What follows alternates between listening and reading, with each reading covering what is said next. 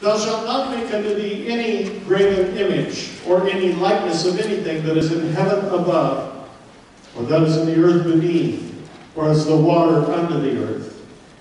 Thou shalt not bow thyself down to them, nor serve them, for I, the Lord thy God, am a jealous God, visiting the iniquity of the fathers upon the children unto the third and fourth generation of them that hate me, and showing mercy unto thousands of them that love me, and keep my commandments. Just one pause there. You see the difference between those that hate him and those that love him. Loving him would end that curse. Hating him would bring it on. Thou shalt not take the name of the Lord thy God in vain, for God will not hold him guiltless that taketh his name in vain. Remember the Sabbath day to keep it holy. 6 days shalt thou labor and do all thy work, but in the seventh day is the Sabbath of the Lord thy God. In it thou shalt not do any work, thou, nor thy son, nor thy daughter, thy maidservant, thy manservant, thy maidservant, nor thy cattle, nor thy stranger which is within thy gates. For in 6 days the Lord made heaven and earth, the sea, and all that in them is, and rested the seventh day. Wherefore the Lord blessed the Sabbath day and hallowed it. Honor thy father and thy mother, that thy days may be long upon the land which the Lord thy God giveth thee. Thou shalt not kill. Thou shalt not commit adultery. Thou shalt not steal. Thou shalt not bear false witness against thy neighbor. Thou shalt not covet thy neighbor's house. Thou shalt not covet thy neighbor's wife, nor his manservant, nor his maidservant, nor his ox, nor his ass, nor anything that is thy neighbor's. That is the Ten Commandments, the Word of God. They're not suggestions. They are commandments.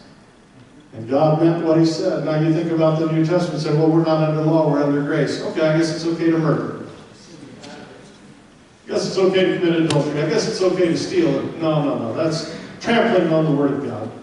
Jesus made it clear in his Sermon on the Mount that you've heard it said, or you've heard it told, and then I tell you this. Jesus did not diminish the commandments, he increased the commandments before us. There are 4 truths that I want to share with you. I think they're very important things to hear, and I hope that you will take note of them. The first thing regarding commandments in this issue of legalism, how many of you grew up under legalism? I'm curious. You raise your hand and say, I grew up under legalism. That's interesting. The first thing you need to identify, are these commandments God's commandments, or are they the commandments of men?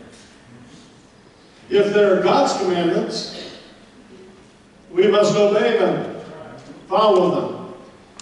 If they're man's commandments, they'll come to nothing. Nor should we give much heed or attention to them. We should follow the commands of God. And always identify the difference. It will help you in the issue of license and legalism to know, did God command this, or is this something man came up with? And they're readily recognized, friends. It's not hard to discern. God's Word is written in the book. Believe the book just as it is written. Do the book. Follow the book. Thank God. Somebody said the Bible is basic instructions before leaving earth. B-I-B-L-E. Follow the book. Know whether it's God's commands or man's commandments. And I'll guarantee you, if it's man's commandments, it will be nothing but hypocrisy. Secondly, if we're going to live in the will of God, I want you to hear the song that we sang out of Psalm 19 today. The law of the Lord is perfect. And may I add to that, that the Bible also teaches us that as for God, his ways are perfect. I do not serve an imperfect God. I serve a perfect God. He is perfect in all of his ways. And he's called you and I to live according to the will of God. Don't trample on the wonderful, amazing, and sweet grace of God. Follow him with all your heart. May I tell you, in this issue of legalism versus license, there is a better way. Legalism is not the way of God. License, a license to sin, is not the will of God. Both are out of balance, whether it would be legalism on one side or license on the other. Neither one is correct. The reason that we follow God's command is not that it's legalistic or not that we have freedom to do whatever we want to do, because we do not. The answer to this issue is one simple word: not legalism, not license, love. It'll come up in a sermon pretty quick on this series of living in the will of God. Thou shalt love the Lord your God with all your heart, with all your soul, with all your mind, and with all your strength. If you love me, if you love me, keep my commandments. Those that raise their hands that you grew up in a legalistic situation in your upbringing would readily recognize the do's and the don'ts. And I don't remember any of the do's. Right? They were all don'ts. Don't. I even signed a membership card when I was a kid. And there were a lot of don'ts on that. Oh, there were. Yeah. Actually, I didn't sign it. The pastor brought me in as a member, and I never signed the card. I was away in college. I just got drafted in. Furthermore, on this issue of legalism versus license, may it be our love for God that causes us to obey Him. But there are consequences, as we spoke first Sunday in January on Sunday night. There are consequences of keeping or not keeping His commandments. Well, Pastor, I'm not bound by the law. Well, have you ever considered driving the wrong way down an interstate highway? I mean, the law says that you're supposed to be on this side of the interstate highway, but you're not under any law. You're under grace.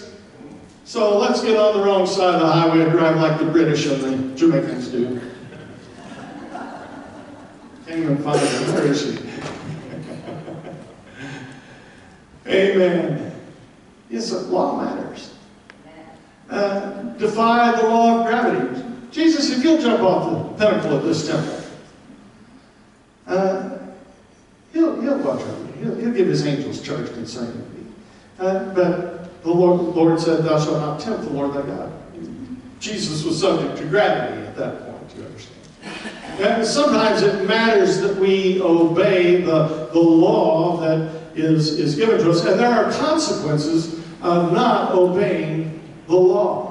I told my Sunday school class today, I taught the youth class, boys, you did a great job in that class. They answered every question wonderfully. I was very, very impressed and pleased.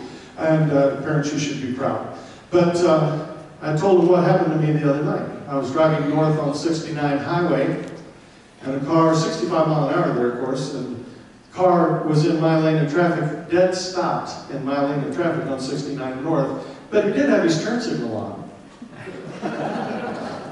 He wanted to get on the Cloverleaf to 435.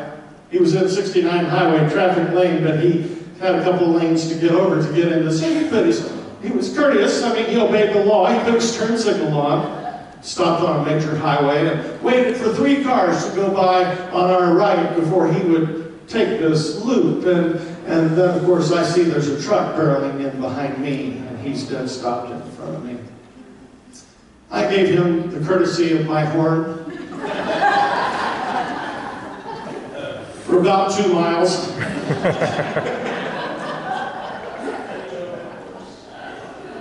Somehow I think it's against the law to stop, dead stop on the highway so you can get off the highway on a ramp. And he got the message. Laws do matter. There are consequences of obeying. I told my Sunday school class today, I never fear an audit of the IRS. I have no fear whatsoever. Last time I was audited, 1991, I made money on the audit, and they've never called again. The words of the auditor were, you do keep good records. I've got a whole family coming in. You do keep good records. I was on my way out, the guy in the last booth on the end was trying to explain to the auditor how the dog ate his mileage book.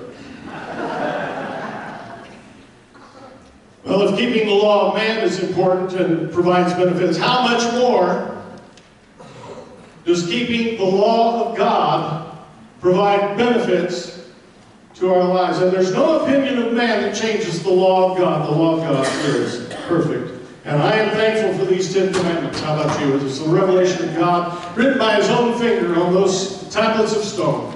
Thank you, Lord, for the law of the Lord. So, if you are going to live, and I am going to live, in the perfect will of God, we must, say must, keep His commandments.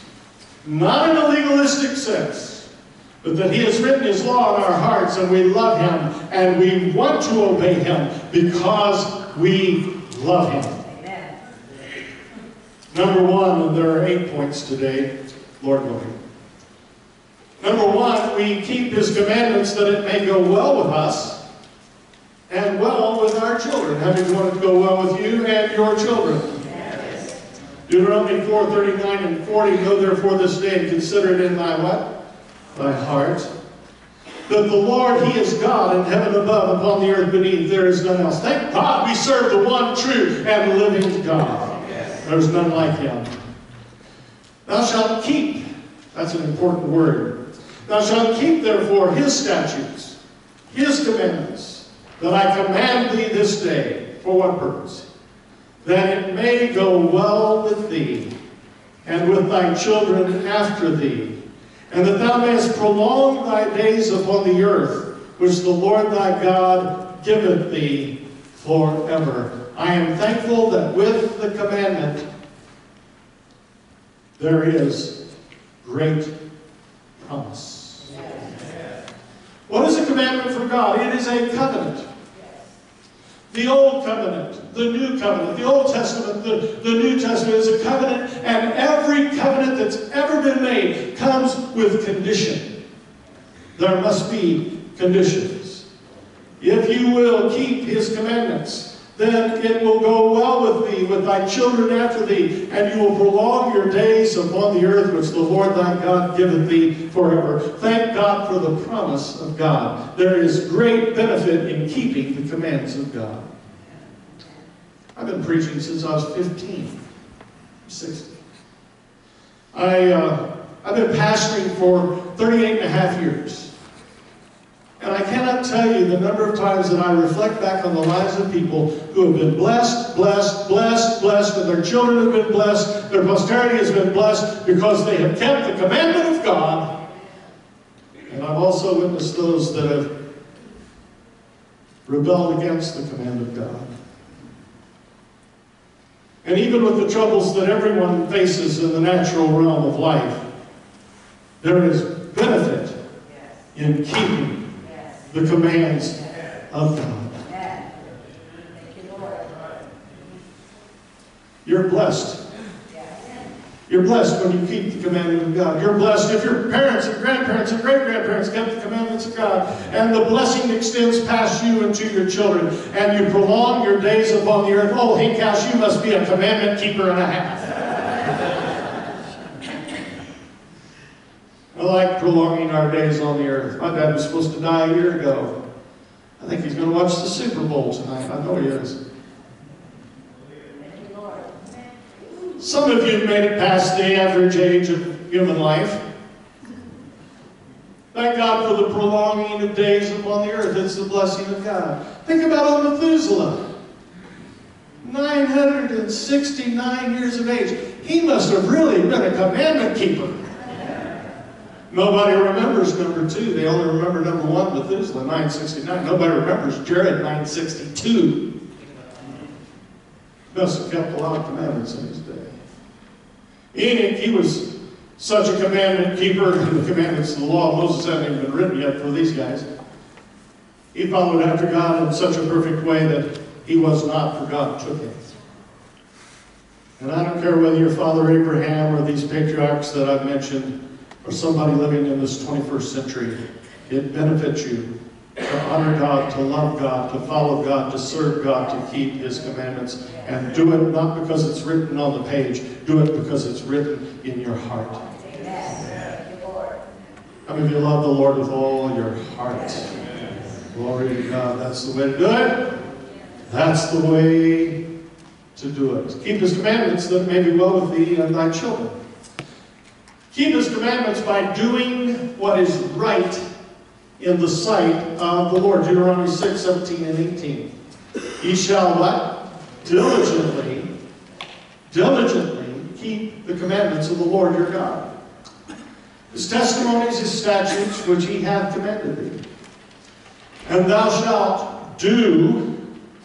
Now, it's one thing to say it, it's another thing to do it. I didn't get a single amen on that. I'm sure I wrote it in my notes here. They'll say amen around here. Thou shalt do what is right and good. Where? God must be watching.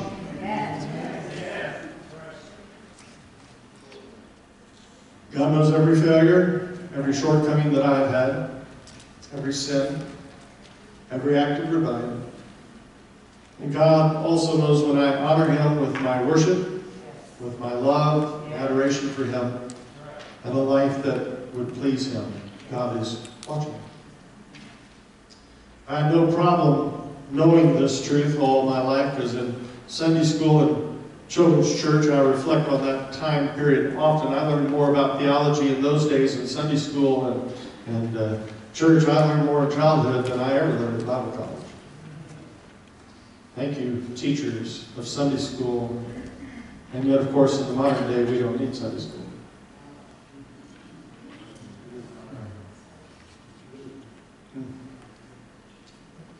My. Where would I be without Sunday school? Everybody ought to go to Sunday school. Men, women, boys, and girls. Everybody. Thank God for Sunday school. And thank God for the songs of Sunday school. Taught me, oh, be careful. The lies what you see, here's what you hear. Hands what you do, feet where you go. I wish they'd sang mind. I wish they'd also sang mind what you think. Why? There's a Father up above, looking down in tender love. The sight of the Lord matters. The sight of the Lord matters. Do that which is right and good in the sight of the Lord, that it may be well with thee, and that thou mayest go in and possess the good land which the Lord sware to thy fathers. Let us do what is good and right in the sight of the Lord. Do you want to live in the will of God? Do what is right and good in the sight of the Lord. Number 3, do it for your own good. Do it for your own good.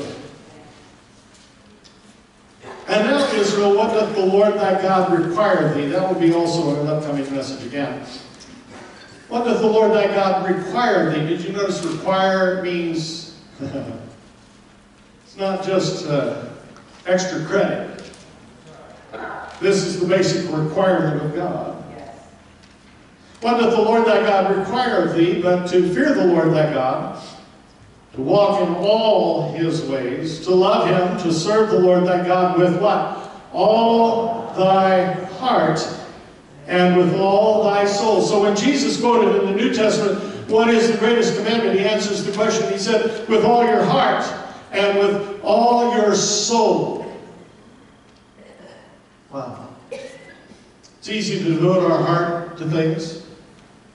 I have been a devoted Chiefs fan from the earliest remembrance I have. My dad inflicted me with this problem. Afflicted me with this problem. And it's been a curse, to be honest with you, to be a Chiefs fan, really. You just don't know the troubles I've seen. Nobody knows but Jesus. I heard different ones praying today, and God, if you don't mind, would you please help the Chiefs tonight? I hope God doesn't answer, but He might. Kind of interesting how we set our heart and our affections on things. We love this and we love that, and we love this person so much. Love you with all my heart is the common illustration I say. I would never go to my wife and tell her I love you with half my heart. Love you with all my heart. The heart matters. Here, catch this. Not just in the New Testament, but even in the Old Testament. The law. You're to do this with all your heart and with all your soul. Obedience has always been and will always be, obedience to God will always be for our good. Verse 13, to keep the commandments of the Lord, they're His, and His statutes which I command thee this day, help me, for thy good. Turn to your neighbor and tell him it's for your own good. Now, generally, when I heard those words growing up, something bad was about to happen to me. This is for your own good. Ouch.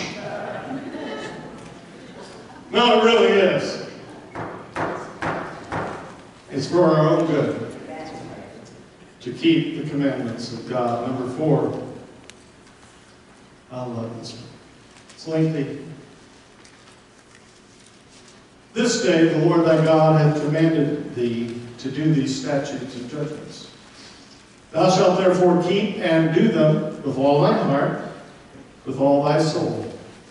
Thou hast vowed to the Lord this day to be thy God, to walk in His ways, to keep His statutes, His commandments, His judgments, and to hearken unto His voice. Now, being an opinionated person, I said this not too many weeks ago, and I got the strangest looks from this congregation. I think most of you were thinking, you hypocrite. But somebody said opinion is all that matters, and I'm telling you today that opinion doesn't matter not a bit. Pastor, you're the most opinionated person I ever met. Well, judge yourself.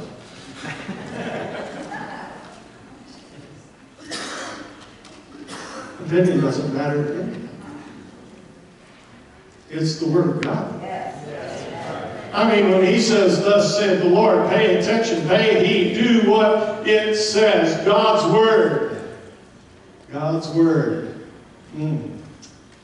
Opinion. That changes all the time. Have you seen the opinions change in your lifetime? Oh my goodness.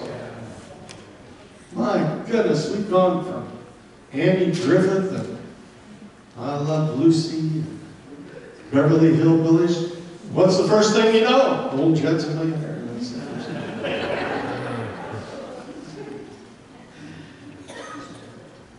Now look at it. I think opinions, and cultural mores, and morals have changed dramatically before our eyes, and maybe you ain't seen nothing yet. But the Word of God hasn't changed. Come on, the Word hasn't changed. You vow to the Lord. You're going to walk in His ways, keep His statutes, His commandments, His judgments, hearken to His voice. The Lord hath avouched thee this day to be His peculiar people. Of all the promises and all the commandments in the Word of God, this one should be easy for me to keep. Naturally, I am a peculiar person. God only made one when He made me. I'm a peculiar person. Even my wife just said amen to that. Christians, here's a great song for you. If anybody ask, what's the matter with me, me, me? You tell them I'm saved, saved, saved, and filled with God. I'm so stupid when they call me a holy roller, I think it's a compliment. Having never rolled anywhere but in my sleep. We are a strange and peculiar people, every eye. We are not of this world. Glory to God. I'm thrilled that we're not of this world. This world is nuts. This world is crazy. They're going full steam ahead in a broad and a wide path to a place you never want to go. We're strange, we're peculiar. You Christians, you're just weird, thank you. We're strangers, foreigners, pilgrims. We're not of this world. We're looking for a city whose builder and maker is God. We don't live for this life alone. We live for the life to come. We do not live for ourselves. We live for God. We don't live for the creature. We live for the Creator.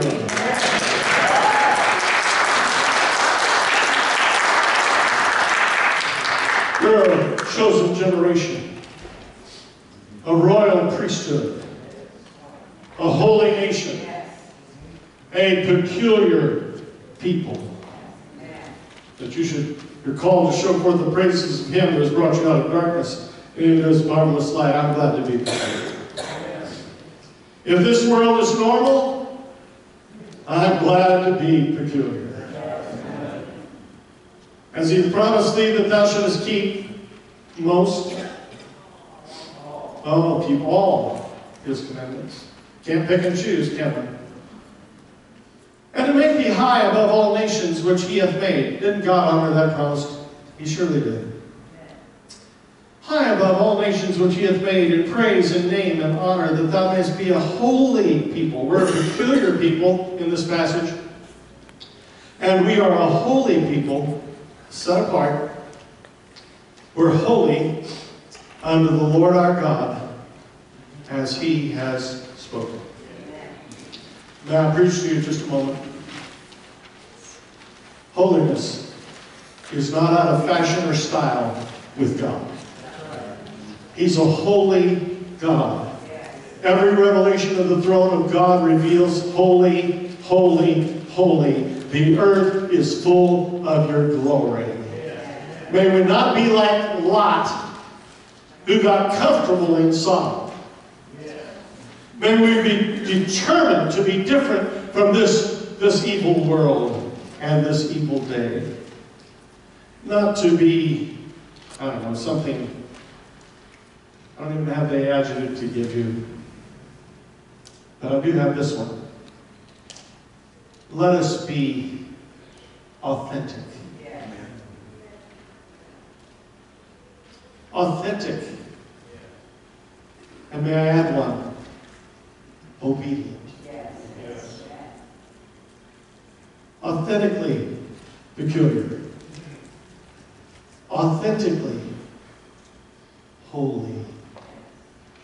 Be ye holy, for I am holy, says the Lord.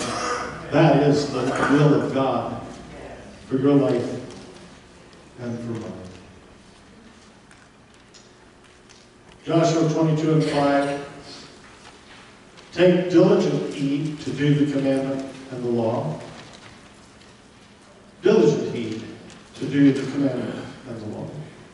Which Moses, the servant of the Lord, charged you to love the Lord your God, and to walk in all His ways, and to keep His commandments, and to cleave unto Him, and to serve Him with all your heart and soul. How many times are we going to hear this? All your heart and soul. Joshua repeating what Moses said.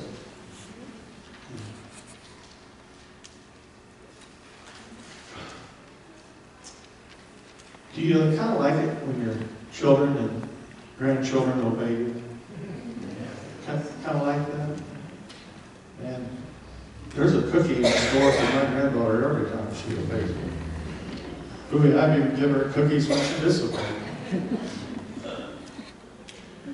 Not inside of mom and dad, but God doesn't stand over us as an angry God. He stands over us as a loving Father who wants to save, wants to redeem, wants to claim you as His own, wants you to live a life that pleases Him, and therefore your life is benefited by doing this. Take a diligent heed.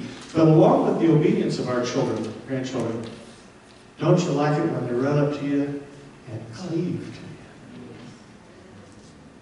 That's sweet.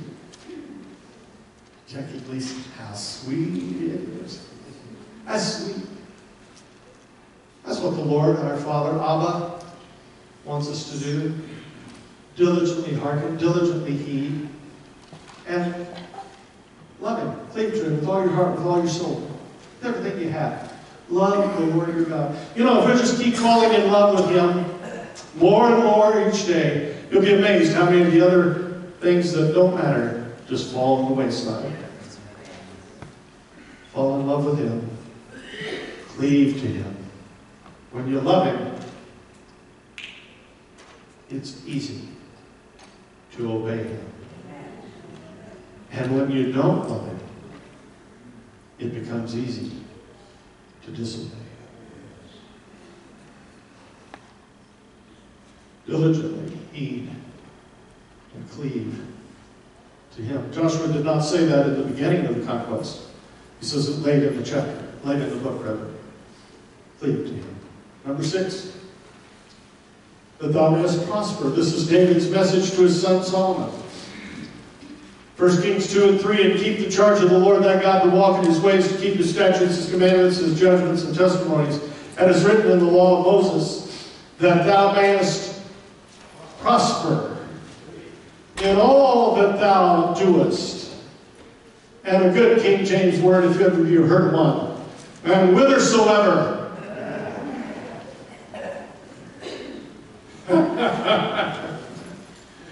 That's a good spitting word right there. Whithersoever. Whatever way you turn. Prosper. Prosper. Prosper. You know, I've seen some amazing things from my grandparents. I always thought growing up that my grandparents were dirt poor. At least that's what they told me. But you know, the old farm today worth about $1 million. Not that I'm going to get any of it, but you know, and my other grandmother, just content in the Lord as any human being you ever met in your life. Love the Lord, serve the Lord faithfully. Just an amazing woman. I asked her when she was way up in years, she lived to be 99. I said, you doing okay financially, Grandma? You got everything you need? She said, Danny, I got $13,000 in the bank. That freaked me out a little bit, but she was completely content with everything she had. Of course, she had avocado green appliances that lasted 40 years. She had a freezer still working that was pre-World War II. Wasn't frost-free now. It was working. She had a Maytag wringer washer because nothing cleans like a wringer. Made it 70 years. Maytag offered her a new one for her old one. Said, no, Dick, put a new motor on it. This woman, she was the living example of be content with whatsoever you have. She was just that. Yeah, I'm in good shape. Man, I could spend $13,000 in a day if I had to. If I had to. I think it's the want to gets us in trouble, isn't it? My grandparents' life just explains this verse perfectly. They prospered. John says, I wish above all things that thou mayest prosper and be in health. How? As thy soul prospers. Grandma couldn't have spent $13,000 if her life depended on it. Pretty cool. If we keep His commandments, God will perform His word with you. 1 Kings 6 and 12. Then I will perform my word with thee, which I spake unto David, thy father.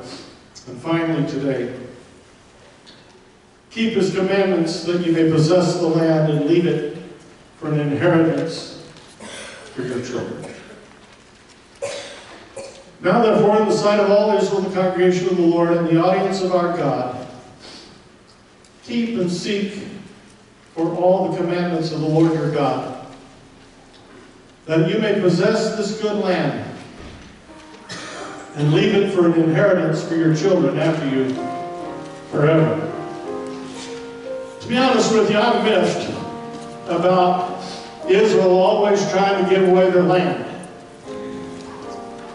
All my life, Israel has tried to give away their land for peace. And I want to tell them, how does that work out for you? A bunch of Scud missiles, that's how it works out for you. I think they need to get it in their minds and their thinking, God gave them that land. And if God gave them the land, and nobody going to take it away from them. They'll try, but in the end, it just gets larger and larger, fulfills the covenant of God. Did you know that it's actually hard to escape the blessing of God? It's like you got to work at it. God is a good God. Not only does He want to bless you, He has blessed you. And if you have nothing today, sitting listening to this message, you have absolutely nothing. If you have salvation, you have everything you need. Do you want or do you not want to live in the perfect will of God? If you do, if you want to live in the perfect will of God, keep His commandments. Not live it. You'll hear it tonight if you come. If you love me, keep my commandments. And if you don't come, you want to read the context of that. If you love me, keep His commandments.